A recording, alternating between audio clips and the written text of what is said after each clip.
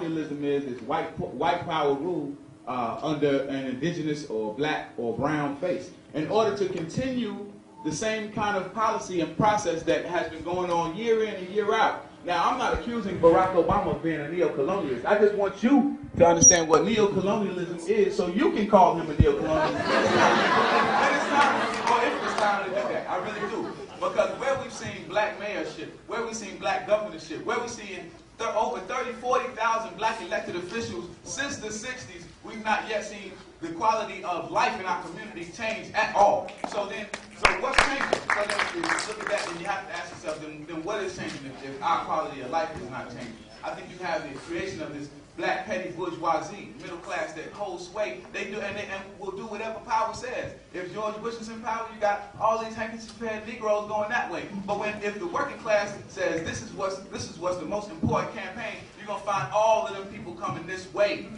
So it's important for us to state our issues, to be able to call it what it is when we see it. I'm really scared as hell. Under Mayor Wilson Good, they burn out in our community.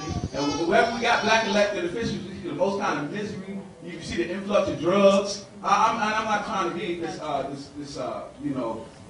dark cloud over this process, because I know we can have some hope. Matter of fact, if we do the right thing, we can push our agenda. The thing is, we push our agenda and let them figure out how to legalese and use the politics to get their way out of this tight situation. We want Mumia free. We don't just want him the death penalty, eradicated. We want him free. He's an innocent man. So here, we have, no compromise in that way. And we need to put that to the wall and say this is important to us, and that's where we have to go from here. So that's where I come in, and thank y'all for letting me talk.